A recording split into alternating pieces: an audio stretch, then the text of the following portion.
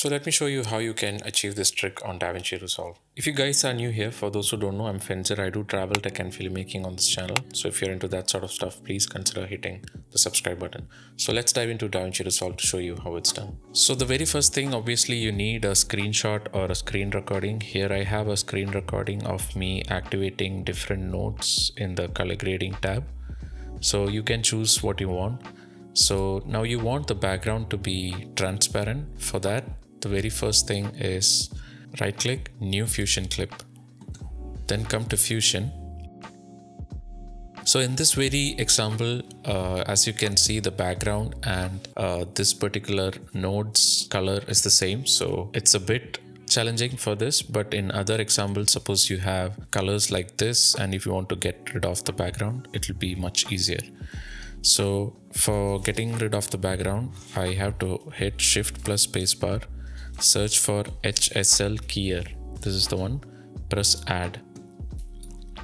Now once the node is selected, open this window in the inspector and just press on this node once and just press on the background which you want to eliminate. In my case, it's this one. So now you can see that the background has gone. Only the nodes are visible, but still you can see there is some noise which you can fix here under matte fitness.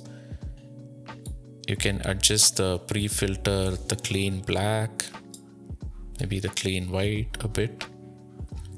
You can adjust accordingly, just play with it. And if you want, you can do the blur, but I don't normally touch the blur.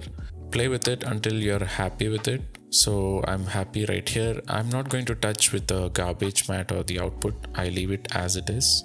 So once complete, you can just bring anything down. So suppose I can bring a solid color, maybe change the color, and you can just play with it. You can even put a video like I showed you in the first part of this video, so you can have fun with it.